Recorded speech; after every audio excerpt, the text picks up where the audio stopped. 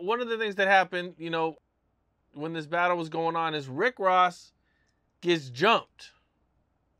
Where? Oh. Out in Canada. Whose fault is that? It's security. Let me see. I'm going to talk shit about your number one star. One of your number one stars. Then I'm going to go to your country and play the song that's whooping his ass. And casually walk like nobody's going to touch me because I'm a fake gangster. In order to do that, you got to have nuts like this and walk with no security guard. When the first puff pull up, you got to knock his ass out and stomp on his face if you're going to do that kind of shit. But you say, oh man, they just some Canadians. Okay. Give me some popcorn. If you're not built like that, you better take motherfuckers who's built like that.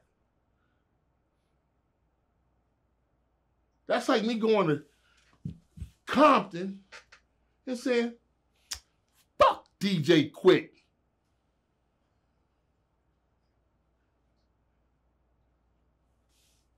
I wish he would come out here on grip.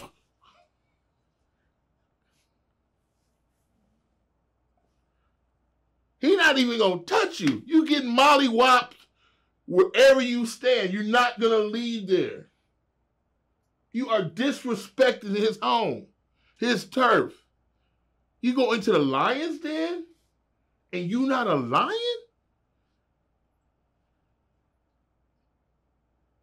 You just a monkey cat? What's those big monkey cats? They're real big and they're real friendly. They look like they're big. They, meow.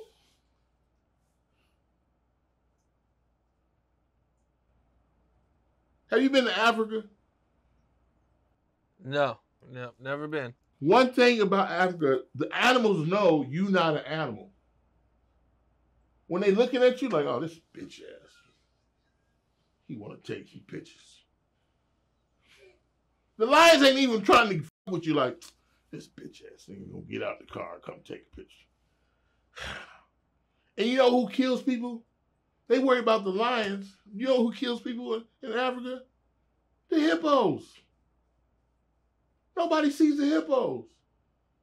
Because they built like that.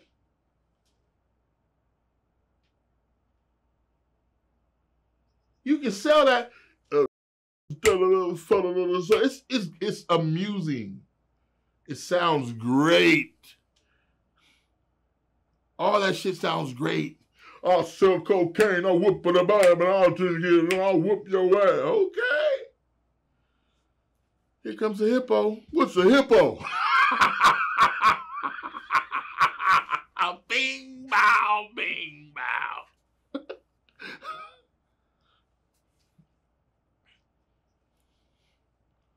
You can't do that, man. So you think Rick Ross just wasn't ready for the beef, man? He not I don't built think like he's that. built like that.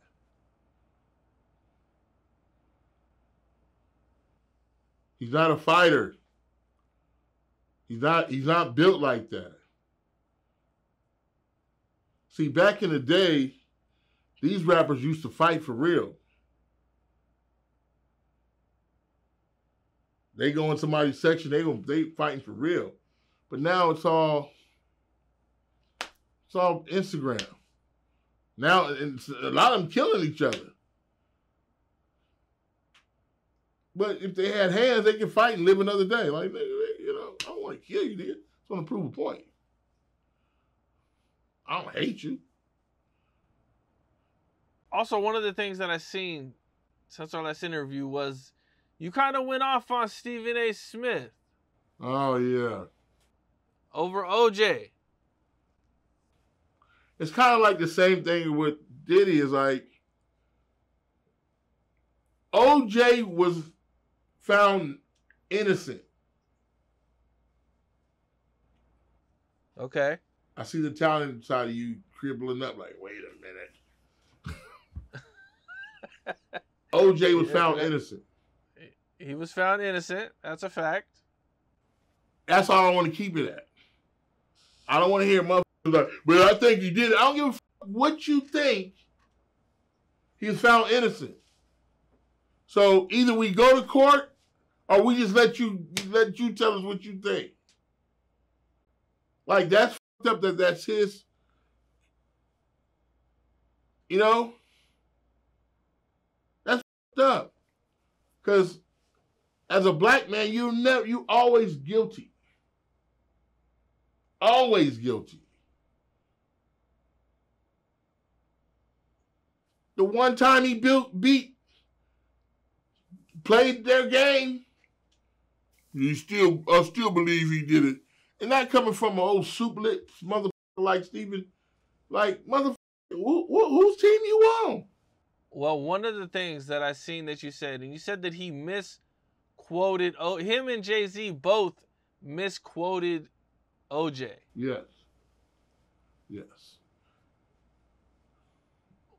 Can you dive into that a little bit? Well, the quote was, "I'm not black, I'm OJ." What he was saying was, don't judge me by everybody. We're not all black in one thing. I'm OJ.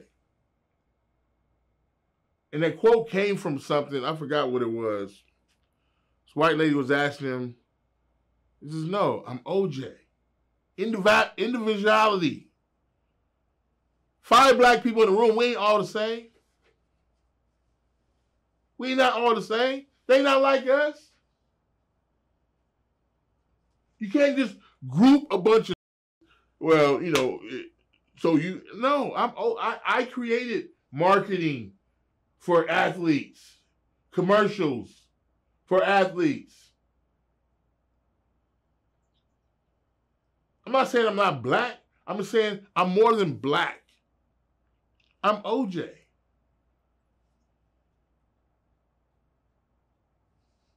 That's what Dr. King was saying. Not by the color of their skin, but of the context of who they are. That's all he was saying. Yeah, I'm just regular. If he said that wasn't cool, I'm just a regular nigga.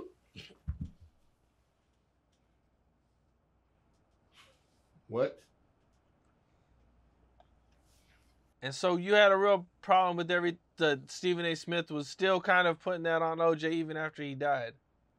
He's putting it on OJ, and he's like trying to say OJ never did anything wrong. Are you stupid? My neighborhood is one of the top Heisman Trophy winners in San Diego. The first one was Marcus Allen. Marcus Allen lived down the street from me. His father was my baseball coach.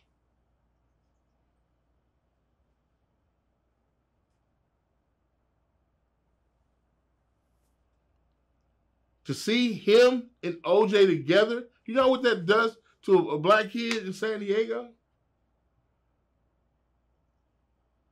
Oh, shit. He's with OJ. Marcus Allen. He grew up down the street. I know him. Really. And for Stephen A. Smith, he's not even a sportsman. This motherfucker can't play hopscotch. For him to talk shit, I don't know why. How does he get that job? You're not a sport. You never played anything. But you got a job judging sports people, commenting on shit I might as well do it. Yeah, I do it, but my stomach,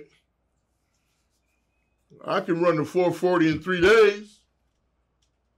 How are you judging men who live and die on the gridiron and you've never even walked on that mother to take a hit. You never dunked a basketball. He was that kid with the long white socks. His father would bring, can you please teach my son how to be black and how to dunk the ball? Nobody was with him as a kid. But you gonna comment on greatness?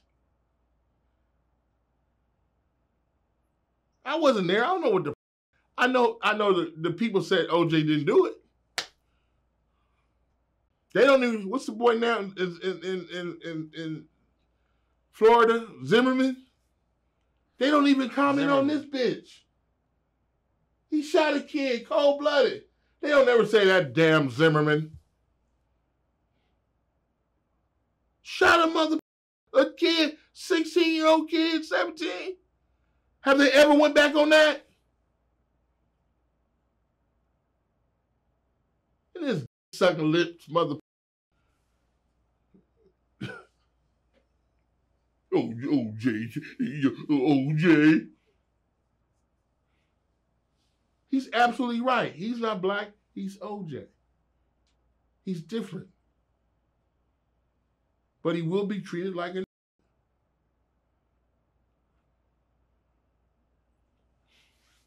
Don't nothing affect a black man like a white woman's tears. Okay, I'm not sure where to go with that one. Listen, that's what that's all about. OJ did it. OJ did it. No, this time, OJ had some other tears. Like, no, he didn't. The evidence say he didn't. Can I tell you a story? Yeah, let's hear it. There once was a slave owner. And randomly he would take a slave. And they would bound him from his hands, his knees, his feet. They would bound him all up in rope. Then the other slaves would dig a hole. And they would put him in a hole just up to this right here. Right? Up this chest. Right? The slave owner would get on a horse and take like a putting wedge, and he would try to knock his head off. That was the game. So one time, the slave was in his hole, and he's galloping toward him. He takes down, he misses, and he falls off balance and falls off his horse. Almost breaks his leg. He stood up, and you know what he said? Fight fair, nigga. Do you understand that? Yep. They not like us. We have to fight bounded. We have to fight in a hole. The world against us. And when they lose, they still tell us, you ain't fighting fair. That's OJ. Monique said she was blackballed. Bitch, you was blackballed when you started.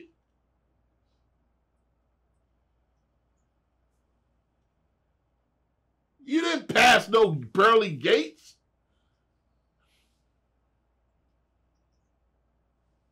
You blackballed when you started. We are not supposed to be Jack Johnson. We're not supposed to be Puffy. Play fair. Fight fair. Fight fair.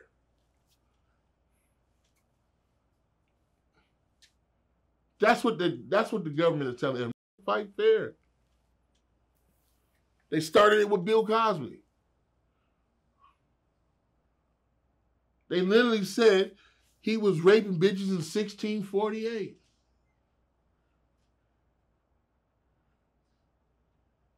Said white people was too scared to press charges on Bill Cosby. What? Black people couldn't even drink out of water. But then they have this place called, they want to talk about debauchery, the Playboy Mansion. What do you think they're doing in the Playboy Mansion?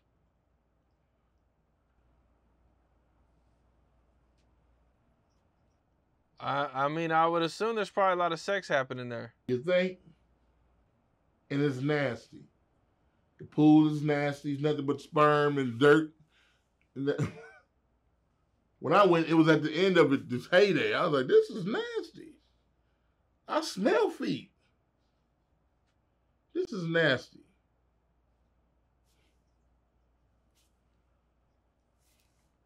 Fight fair, nigga. What's up? This is Capone. We got more content like this coming soon. So hit that like button, subscribe, and stay locked in to Capone News.